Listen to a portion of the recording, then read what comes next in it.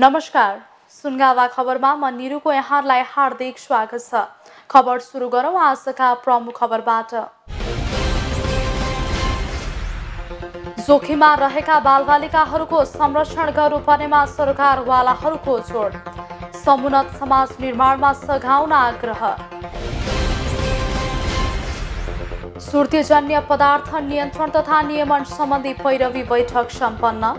सुर्तीजन्य पदार्थको नियन्त्रणमा विशेष कार्यक्रम सञ्चालन गर्ने प्रमुख सुवेदीको भनाइ। कर्णाली स्वास्थ्य विज्ञान प्रतिष्ठान जुम्लामा एमडिजिपी पढाउन अनुमति प्रदान। कर्णालीको गुणस्तरीय स्वास्थ्य सेवामा सहजता ल्याउने विश्वास। पारमाणिक पदार्थको प्रयोग गर्ने अनुमति निजी क्षेत्रलाई नदिन सरकारलाई सांसदको आग्रह। राष्ट्रिय हित र सुरक्षालाई केन्द्रमा राखेर उपयोग गर्नुपर्नेमा जोड। अभियोग साबित गर्न नसक्ने देखेपछि इन्काउन्टर गरिने मानवाधिकार आयोगको भनाइ। इन्काउन्टर संस्कृति बढे कानुनी राज्यको उपहास हुने। अब खबर विस्तारमा। जोखिममा रहेका बालबालिकाहरूको अधिकार र संरक्षणका लागि प्रत्येक नागरिकले महत्त्वपूर्ण भूमिका खेल्नुपर्नेमा सरकारवालाहरूले जोड दिएका छन्। आवास संस्था सुर्खेतले वृन्दनगरमा गरेको एक अन्तर्क्रियामा बोल्दै सरकारवालाहरूले बाल अधिकारका चारवटा पक्ष बाल अधिकारको बचाउ, संरक्षण, सहभागिता र विकासलाई पूरा गर्नुपर्नेमा जोड दिएका हुन्। नेपालको संविधान अनुरूप 18 वर्षसम्मका बालबालिकाहरूलाई कुनै श्रमिकको रूपमा प्रयोग गर्न नपाइने भएकाले त्यसलाई पूरा गर्न व्यवसायीहरूलाई सुझाव समेत दिएको थियो। कार्यक्रममा बोल्दै आवास संस्थाका प्रमुख पवित्रा शाहीले जोखिममा रहेका प्रत्येक बालबालिकाहरूलाई उद्धार गर्ने आम नागरिकको दायित्व रहेको बताउनुभयो।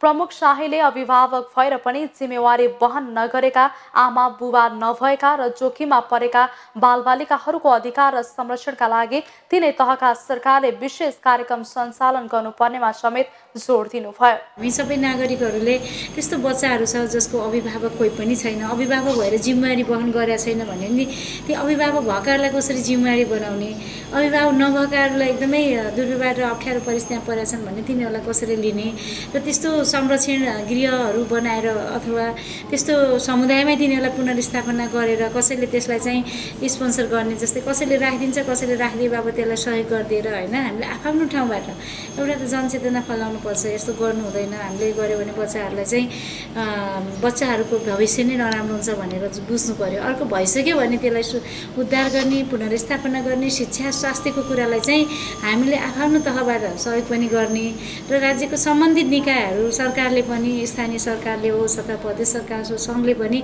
बच्चाहरूको लागि के कस्तो कार्यक्रम ल्याएर कस्तो खालको त्यो सुविधाहरू दियो भने बच्चाहरू जोखिमता कम हुन्छ र बच्चाहरू चाहिँ भविष्य चाहिँ सुनिश्चित हुन्छ भन्ने कुरा सबैले आफ्नो ठाउँबाट सोच्नुपर्छ। पछिल्लो समय बुबाआमा नभएका, बुबाआमा भएर पनि राम्रो हेरचाह नपाएका, बाल विवाह गरेर सम्बन्ध विच्छेद गरेका र यौन व्यवसायमा संलग्न बालबालिकाहरू नै बढी जोखिममा रहेको प्रमुख शाहीको ठहर छ। अहिले चाहिँ प्रत्यक्ष रूपमा चाहिँ एकदमै जोखिममा रहेको छ। चाहे त्यो सडकमा आएर होस्, चाहे दुर्व्यसनमा लागेर होस्, चाहे सानो उमेरमा विवाह गरेर होस्, चाहे कुनै यौन व्यवसायमा लागेर होस्, त्यस्तो खालको अनि सानो सानो प्रलोभनमा पारेर पनि धेरै बालबालिकाहरू जोखिममा छ। जो गरिब छ, जो चाहिँ आमा बाबुदेखि चाहिँ अब पढाइ चाहिँ टाढा रहेको छ होइन, त्यस्तो बच्चाहरू पनि एकदमै जोखिममा छ। कतिपय आमा र अथवा बाबुहरूले पनि बच्चाहरूलाई चाहिँ हेला गर्ने होइन, राम्रो हेरचाह नगरिदिने, राम्रो माया ममता नदिँदाखेरि पनि त्यस्तो बच्चाहरू चाहिँ कुलतमा लागेको छ, जोखिममा परेको छ होइन। त्यही भएर यो या त परिवारको भन्नुभन्दा पनि के छ भने समग्रमा जुन बच्चाले माया ममता पाएको छैन, राम्रो हेरचाह पाएको छैन, राम्रोसँग उनीहरूलाई चाहिँ टाइम दिएको छैन, राम्रोसँग उनीहरूको कुराको ध्यान दिएको छैन, त्यो सबै बच्चाहरू चाहिँ अहिले धेरै जसो जोखिममा परेका छन्। अनि अर्को कुरा एकअर्काको देखासेखीमा जो ठुलो बच्चाले सानो बच्चालाई पनि जबरजस्ती त्यस्तो जोखिमपूर्ण काममा लगाउने कोसिस पनि गरिरहेको छ होइन। त्यो भएको कारणले गर्दाखेरि अहिले बच्चाहरू प्राय जसो 13-14 वर्ष, 12-13-14, 15-16 वर्षको बच्चाहरू बढी चाहिँ अनि रोडमा आउने अनि त्यसरी विभिन्न खालको जोखिमका कामहरू गर्ने, बच्चीहरूको विवाह हुने, यस्तो उमेरका बच्चाहरू चाहिँ बढी जोखिममा परेको चाहिँ देखिएको छ। कार्यक्रममा सहभागी विभिन्न यातायात व्यवसायी तथा होटल व्यवसायीहरूलाई बाल श्रमको कानुनी प्रावधानबारे सचेत समेत गराइएको छ। पछिल्लो समय विभिन्न पेशा र व्यवसायमा बालबालिकाहरूलाई मजदुरको रूपमा प्रयोग गरिएको भन्दै यसप्रति सजग गराइएको हो। कार्यक्रममा बोल्दै होटल व्यवसायी संघ सुर्खेतका अध्यक्ष गोरख राउतले जोखिममा परेका बालबालिकाहरूलाई बाल श्रमिकको रूपमा प्रयोग नगरी सम्बन्धित निकायलाई बुझाउने प्रतिबद्धता व्यक्त गर्नुभयो। होटल व्यवसायीले अब जोखिममा परेको बालबालिकाको हकको लागि चाहिँ होटल व्यवसायी आफैमा चाहिँ प्रतिबद्धता छ। यदि जोखिममा परेका बालबालिका हाम्रो आफ्नो छोराछोरा चाहिँ उमेर पुगेका बालबालिकाहरूलाई जो कोहीले साथीहरूले राख्नु भएको छ उहाँले एकदम माया र स्नेह दिएर राख्नुहुनेछ र आगामी दिनमा चाहिँ यदि बच्चा चाहिँ पढ्न चाहन्छ र त्यस्तो केही छ भने चाहिँ त्यो कुरामा पनि हामी चाहिँ एकदमै कोअर्डिनेसन गरेर अघि लाग्नेछौँ र जोखिममा परेको बालबालिकालाई हाम्रो चाहिँ व्यवसायले चाहिँ संस्थाले थाहा पाएसम्म सबै यस्तो चाहिँ आउने छैन र यदि आइसकेको खण्डमा चाहिँ हामीले चाहिँ सम्बन्धित निकायमा सम्म चाहिँ पुर्याएर चाहिँ उद्धार गर्ने चाहिँ हाम्रो चाहिँ प्रयत्न रहनेछ। समुन्नत समाज निर्माणका लागि बालबालिकालाई असल स्कुल अफ थट्स दिनुपर्नेमा जोड दिएको थियो। साथै बालबालिका सम्बन्धी कुनै पनि समस्या परे बाल हेल्पलाइन नम्बर 1098 मा सम्पर्क गर्न समेत आवाजले आह्वान गरेको छ। वीरेन्द्रनगर नगरपालिकाको समन्वय र नेपाल सरकार स्वास्थ्य तथा जनसङ्ख्या मन्त्रालय राष्ट्रिय स्वास्थ्य शिक्षा सूचना तथा संचार केन्द्रको आयोजनामा धूम्रपान तथा सुर्तीजन्य पदार्थ नियन्त्रण तथा नियमन सम्बन्धी पैरवी बैठक सम्पन्न भएको छ। नेपालमा झण्डै 30 देखि 32% मानिसले धूम्रपान र सुर्तीजन्य पदार्थकै प्रयोग गर्ने गरेको पाइएको छ। धूम्रपान र सुर्तीजन्य पदार्थको प्रयोगले अकालमै ज्यान गुमाउनु पर्नेको संख्या पनि करिब 25% रहेको छ र यसलाई नियन्त्रण र नियमन गर्न स्वास्थ्य तथा जनसङ्ख्या मन्त्रालय राष्ट्रिय स्वास्थ्य शिक्षा सूचना तथा संचार केन्द्रले सन् 2025 सम्म केही मात्रामा कम गर्ने लक्ष्य लिएको स्वास्थ्य शिक्षा अधिकृत भरत बहादुर कुँवरले बताउनुभयो। धूम्रपान अथवा धुवा भएको सुर्तीजन्य पदार्थ सेवनकर्ताहरूको संख्या चाहिँ धेरै छ। नेपालमा झन्डै 19% मान्छेले धुवा युक्त सुर्तीजन्य पदार्थ सेवन गरेको अवस्था छ र यसलाई हामीले सन् 2025 सम्ममा झन्डै 5-6% डिक्रिज गर्ने र 12-13% मा झार्ने नेपाल सरकारको लक्ष्य छ। धूम्रपान र सुर्तीजन्य पदार्थले मानिसको ज्यान लिने मात्र नभई आर्थिक रूपमा पनि प्रभाव पारिरहेको पनि बताउनुभयो। दैनिक आर्थिक रूपले पछाडि परिरहँदा यसले विकासमा पनि असर पारिरहेको पनि अधिकृत कुँवरको भनाइ छ। आर्थिक खर्च हिसाब गर्ने भने झन्डै 1.4 अरब अमेरिकी डलर यसको खरिद गर्दा यसलाई खाँदा अथवा यो लागेर यस कारणले लागेका रोगहरूको उपचार गर्दा यति पैसा खर्च हुन्छ। यसले चाहिँ त्यसैले यसले चाहिँ मानव जनस्वास्थ्य मात्र नभएर आर्थिक पक्षमा सामाजिक विकासमा पनि यसले चाहिँ अवरोध खडा गरेको छ। खास गरी पछिल्लो समयमा यसको प्रयोगकर्ताका रूपमा युवा युवतीहरूको संख्या धेरै देखिएकाले अब स्थानीय तहमा रहेका जनप्रतिनिधिहरूले यसको नकारात्मक असरका बारेमा सबैमा जनचेतना दिनुपर्ने र धूम्रपान र सुर्तीजन्य पदार्थको नियमन र नियन्त्रणमा सक्रिय भूमिका खेल्नुपर्ने बताउनुभयो। यहाँहरू तमाम सरकारहरू हुनुहुन्छ, यहाँ हामी सबै मिलेर यो ऐन कानुनलाई टेक्दै हामीले कसरी यो नगरीमा सुर्तीजन्य पदार्थलाई हामीले नियन्त्रण गर्ने नियमन गर्ने कसरी चाहिँ उदाहरण बन्ने भन्ने यहाँहरूको हातमा छ। विद्यालय हाता वरिपरि यस्तो पदार्थ सेवन र बिक्री वितरण गर्नेहरूका लागि नियमन र नियन्त्रण गर्न कडा नीति नियम ल्याउनु पर्ने र यसका लागि स्थानीय तह सधैँ अग्रसर रहेको र स्वास्थ्य मन्त्रालयबाट जिल्लाका सबै प्रमुखहरूलाई निर्देशन दिनुपर्ने र त्यसको सही कार्यान्वयन हुने हो भने यसको नियमन र नियन्त्रण हुने वीरेन्द्रनगर नगरपालिका वडा नम्बर 6 का वडा अध्यक्ष मोती प्रसाद कडेलले बताउनुभयो। स्वास्थ्य मन्त्रीबाट यो कुराहरू चाहिँ जिल्ला प्रमुखहरूलाई चाहिँ निर्देशन दिन पर्यो कि यो निर्देशन गयो भने बल्ल बसपार्कमा खाने, होटेलमा खाने, सार्वजनिकमा ठाउने र स्कुल हाताभित्र सुर्तीजन्यहरू बिक्री वितरण गर्नेलाई तुरन्त ल्याएर कारवाही गर्ने, कडाभन्दा कडा कारवाही गर्ने नीति जहिलेसम्म हामी ल्याउँदैनौँ। सिडिओ साहबको साथमा हामी जहिले पनि स्थानीय निकाय रहन्छौँ तर उहाँहरूले कसरी अगाडि चाहिँ कार्यान्वयन गरिदिनुहुन्छ भन्नेमा हामी झकझक्याइ पनि राखेका छौँ। कार्यक्रममा जिल्ला प्रशासन कार्यालय सुर्खेतका सहायक जिल्ला प्रमुख अधिकारी कृष्ण बहादुर खड्काले धूम्रपान र सुर्तीजन्य पदार्थ एकैपटक नियन्त्रण गर्न नसकिने र यसलाई विभिन्न खालका सचेतनामूलक कार्यक्रम र यसको प्रयोगबाट पर्ने असर सम्बन्धी सबैलाई सचेत गराउनु पर्ने उहाँको भनाइ छ। यो नियन्त्रण नियमन भन्ने कुरा नियन्त्रण गर्ने कुरा चाहिँ एकदम असम्भव कुरा छ। टोटल्ली जिरो गराउँछु भने चाहिँ सकिन्न, बिस्तारै घटाउने कुरा हो। बिस्तारै घटाउने क्रममा चाहिँ त्यसका लागि यसका नकारात्मक पक्षहरूबाट हुनसक्ने गलत कुराहरूको बारेमा चाहिँ प्रचार प्रसार व्यापक रूपमा हुनुपर्छ। साथै उहाँले धूम्रपान र सुर्तीजन्य पदार्थको नियमन र नियन्त्रणमा सधैँ आफू लागिरहने र यसमा सबैको साथ र सहयोगको अपेक्षा समेत आफूले गरेको उहाँको भनाइ छ। यो कार्यालयले यो व्यक्तिले यो काम गर्नु है भनेको कुरो चाहिँ गर्न हामी चाहिँ कटिबद्ध छौँ। त्यसको लागि चाहिँ हामीलाई सबैको साथ र सहयोग चाहिन्छ। हामी सबैको सहयोगको अपेक्षा गर्छौँ र त्यो कार्यान्वयनमा लागि पर्ने प्रतिबद्धता जाहेर गर्न चाहन्छु र यस क्षेत्रमा चाहिँ सबैले दिलदेखि नै सहयोग गर्नुहुनेछ भन्ने मैले चाहिँ आशा भरोसा लिएको छु। वीरेन्द्रनगर नगरपालिकाका नगर प्रमुख देवकुमार सुवेदीले विकासका काममा मात्र ध्यान नदिई अब धूम्रपान र सुर्तीजन्य पदार्थको प्रयोगलाई पनि नियमन र नियन्त्रण गर्ने खालको कार्यक्रममा जोड दिने प्रतिबद्धता व्यक्त गर्नुभयो। विकास विकास विकास भनेका छौँ, बाटो भनेका छौँ, पानी भनेका छौँ, यो विषयलाई पनि हामीले सम्बोधन गर्न पर्ने कुरा छ हैन। हामीले त्यहाँ दिँदा चाहिँ बजेटिङ बिनाको कार्यक्रमले चाहिँ अर्थ राख्दैन। त्यसकारणले बजेटिङ सहितको कार्यक्रम लैजानका लागि हामी सबैले आफ्नो ठाउँबाट गरौँ। अब सिडिओ साहब, डिआई साहब, उद्योग वाणिज्य क्षेत्रका साथीहरू, पत्रकार साथीहरू, अब नागरिक चाहिँ उपभोक्ता मञ्चको आउनु भएको छ। यो कार्यक्रम पछि फेरि चाहिँ अर्को वर्ष भेट्ने गरी नै कि बिचमा हामी चाहिँ भेट्ने गरी हामी चाहिँ हाम्रो तहबाट गर्नुपर्ने आर्थिक, नैतिक, भौतिक चाहिँ उपस्थिति सहितको वीरेन्द्रनगर नगरपालिकाको प्रतिबद्धता चाहिँ व्यक्त गर्न चाहन्छु। उक्त कार्यक्रममा विभिन्न वडाका वडा अध्यक्ष, सरकारवाला निकाय, पत्रकारहरूको सहभागिता रहेको थियो। कर्णाली स्वास्थ्य विज्ञान प्रतिष्ठान जुम्लाले चिकित्सा विज्ञान अन्तर्गत एमडिसिपी तहको शैक्षिक कार्यक्रम सञ्चालन गर्न अनुमति पाएको छ। प्रतिष्ठानले चिकित्सा विज्ञान अन्तर्गतको एमडिसिपी तहको शैक्षिक कार्यक्रम सञ्चालन गर्न अनुमति र स्वीकृति पत्र पाएपछि जुम्लामा पहिलो पटक विशेषज्ञ तहमा चिकित्सक उत्पादनको बाटो खुला भएको हो।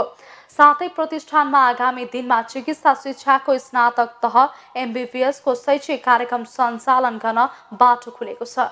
नेपाल मेडिकल काउन्सिलको असार 5 गते बसेको बैठकले प्रतिष्ठानलाई सो तहको शैक्षिक कार्यक्रम सञ्चालन गर्न अनुमति र स्वीकृति दिने निर्णय गरेको हो।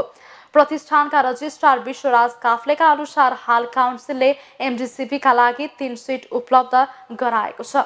यसले कर्णालीको गुणस्तरीय स्वास्थ्य सेवा र शिक्षामा सहजता ल्याउने उहाँको भनाइ छ। यसअघि प्रतिष्ठानले नर्सिङको प्रमाणपत्र र स्नातक तहको मिडवाइफरी स्वास्थ्य र एनेस्थेसिया सहायक अध्ययन अध्यापन गराउँदै आएको छ। विशेषतः हुम्ला, जुम्ला, कालीकोट, मुगु, डोल्पा, अछाम, जाजरकोट, बझाङ र बाजुरा जिल्लाको स्वास्थ्य स्थिति उकास्न सरकारले ठूलो लगानीका साथ विक्रमसम्म 2068 मा जुम्लामा उक्त प्रतिष्ठान स्थापना गरेको थियो। प्रतिष्ठानले 2069 कार्तिक 23 गते एकजना विशेषज्ञ सहित 5 जना चिकित्सक तत्कालीन कर्णाली अञ्चल अस्पताल जुम्लामा पुर्याई सेवा सुरुवात गरेको थियो। प्रतिनिधि सभाका सांसदहरूले पारमाणविक तथा रेडियोधर्मी पदार्थको प्रयोग गर्ने अनुमति निजी क्षेत्रलाई नदिन सरकारलाई सचेत गराएका छन्। प्रतिनिधि सभाका सांसदहरू देवप्रसाद गुरुङ, योगेश कुमार भट्टराई र खगराज अधिकारीले पारमाणविक तथा रेडियोधर्मी पदार्थको प्रयोग गर्ने अनुमति निजी क्षेत्रलाई दिने काम नगर्न सरकारलाई आग्रह गर्नुभएको हो। संघीय संसदको शिक्षा तथा स्वास्थ्य समितिको बैठकमा पारमाणविक तथा रेडियोधर्मी पदार्थको सुरक्षित तथा शान्तिपूर्ण प्रयोगको सम्बन्धमा व्यवस्था गर्न बनेको विधेयकमाथिको सैद्धान्तिक छलफलमा भाग लिँदै सत्तारूढ नेकपाका प्रमुख सचेतक समेत रहनुभएका गुरुङले राष्ट्रिय सुरक्षाका निम्ति पनि सो पदार्थको प्रयोग अधिकार निजी क्षेत्रलाई दिन नहुने स्पष्ट पार्नुभयो। उहाँले सो पदार्थको सुरक्षित प्रयोगका लागि आवश्यक अनुसन्धान केन्द्रको स्थापना गर्न पनि सरकारसँग माग गर्नुभयो। एउटा त्यो दोस्रो कुरा चाहिँ त्यसको प्रयोजनको लागि जे जति कार्यहरू गर्नुपर्यो त्यो टोटली राज्यको ओनरसिपमा अत्यन्तै सुरक्षित ढङ्गले चाहिँ राज्यको ओनरसिपमा मात्रै गर्नुपर्छ भन्ने लाग्छ। त्यो पनि सीमित क्षेत्रमा चाहिँ तपाईँको स्वास्थ्य लगायतका स्वास्थ्य क्षेत्रमा सीमित मात्रामा प्रयोग भइरहेको छ, त्यो पनि टोटली राज्यको ओनरसिपमा मात्रै प्रयोग गर्ने व्यवस्था हुनुपर्छ भन्ने लाग्छ। यो पारमाणिक तथा रेडियोधर्मी पदार्थ सम्बन्धी चाहिँ विषयमा एउटा अनुसन्धानको चाहिँ एउटा केन्द्र चाहिँ भनौँ। अहिले अरू ढङ्गले अरू उद्देश्यबाट अरू ढङ्गले जो आएको चाहिँ छ ती विषयहरूलाई चाहिँ थोरै परिवर्तन गरेर एउटा अनुसन्धान केन्द्र स्थापना गर्ने पोइन्टबाट हेरौँ, एउटा त्यो। दोस्रो कुरा चाहिँ जे जति सीमित मात्रामा प्रयोग भइरहेको छ त्यो टोटल प्राइभेट सेक्टरलाई चाहिँ मतलब नियन्त्रण गरेर राज्यको ओनरसिपबाट सञ्चालन गर्ने व्यवस्था गरौँ। सांसद योगेश कुमार भट्टराईले जातीय युद्धमा समेत दुरुपयोग हुने भएकाले बिना अध्ययन सो पदार्थको प्रयोग गर्ने व्यवस्था नगर्न सरकारलाई सचेत गराउनुभयो। उहाँले राष्ट्रिय हित र सुरक्षालाई केन्द्रमा राखेर सरकारले ती पदार्थहरूको उपयोग गर्नुपर्ने पनि स्पष्ट पार्नुभयो। हाम्रो ज्ञान हाम्रो अनुसन्धान हुँदा बाहिरका विषय पनि होइन र हुँदैन। नेपाली जनताले, नेपालका नागरिकहरूले, नेपालका विद्यार्थीहरूले, यहाँका व्याख्याहरूले यो विषयमा अध्ययन गर्नुपर्छ, अनुसन्धान गर्नुपर्छ। नेपालसँग भएका प्राकृतिक साधन स्रोतहरूको बहुआयामिक प्रयोग गर्नुपर्छ। त्यो नेपालको हितमा, नेपाल राष्ट्रको हितमा, नेपाली जनताको हितमा त्यो प्रयोग हुन सक्छ। रेडियो धार्मिकता अथवा पारमाणविक पदार्थहरू आज कुनै शक्ति राष्ट्रले आफ्नो हैसियत बढाउन मात्रै प्रयोग गरेको छैन। एउटा जातिले अर्को जातिको नरसंहार गर्न पनि यस्ता पदार्थहरूको प्रयोग गरेका छ। अर्का सांसद एवं पूर्व स्वास्थ्य मन्त्री खगराज अधिकारीले निजी क्षेत्रलाई पारमाणविक पदार्थको प्रयोगका लागि स्वीकृति नदिन सरकारको गम्भीर ध्यानाकर्षण गराउनु भएको हो। उहाँले पारमाणविक पदार्थको उपयोग जथाभावी गर्नु घातक हुने भएकाले त्यसको प्रयोग सरकारले मात्रै गर्न पाउने कानुनी व्यवस्था गर्नुपर्ने पनि बताउनुभयो। अहिले हामी यो अन्तर्राष्ट्रिय रूपमा यो प्राइभेट एजेन्सीहरूलाई हामीले उत्पादन गर्ने जिम्मा दियौँ भने त्यो हाम्रो नियन्त्रणभन्दा बाहिर हुन्छ। र यसको एउटा सामान्य उदाहरण म दिन्छु। म मन्त्री हुँदै गर्दा एउटा पदार्थ भेटियो कलङ्कीमा। त्यो पदार्थ बेवारिस रूपमा भेटियो। त्यो ल्याएको रहेछ यो बिपी कोइराला क्यान्सर अस्पतालबाट। त्यसको विसर्जन गर्नुपर्ने, त्यसरी छोड्न नहुने, ल्याउने मान्छे पत्ता लगाउने धेरै समय लाग्यो।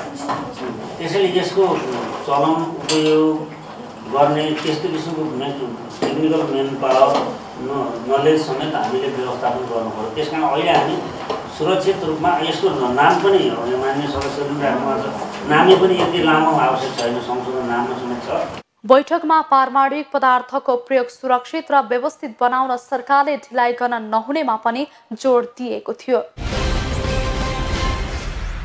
राष्ट्रिय मानवाधिकार आयोगका अध्यक्ष अनुप्राज शर्माले इन्काउन्टर संस्कृति बढे कानुनी राज्यको उपहास हुने बताउनु भएको छ। शनिबार काठमाडौँमा आयोजित एक कार्यक्रममा शर्माले प्रहरीलाई कुनै पनि अभियुक्त पक्राउ परेपछि प्रमाण सङ्कलन गरेर मुद्दा दायर गर्दा सफल भइन्न भन्ने लागेपछि इन्काउन्टर गर्ने क्रम बढेको बताउनु भएको हो। कुनै अपराधको अपराधीलाई समातेर मुद्दा दायर गर्न यथेष्ट प्रमाण सङ्कलन गर्नुपर्नेमा त्यसो नभई प्रहरीलाई प्रमाण सङ्कलन गरेर मुद्दा दायर गर्दा सफल भइँदैन भने उसले इन्काउन्टरको नाम दिने बताउनु भयो। हामीले दुई तीनवटा गैर न्यायिक हत्या भन्यो, तर त्यो शब्द चाहिँ ठिक छैन नेपालको सन्दर्भमा। किनभने नेपालमा न्यायिक हत्या छैन, फाँसीको सजाय छैन। इन्काउन्टर चाहिँ सजिलो उपाय रहेछ देखिन्छ।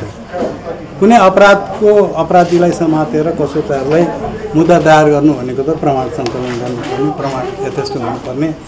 तर प्रहरीलाई लाग्यो कि प्रमाण सङ्कलन गरेर मुद्दा दायर गर्दा सफल भइँदैन भने उसले इन्काउन्टरको नाम हुन्छ। यसले त गलत सन्देश दिन्छ नि। जस्तोसुकै बदमासीको अभियोग लागे पनि हाम्रो संविधानले त कानुन बाहेक तपाईँको सजाय हुँदैन।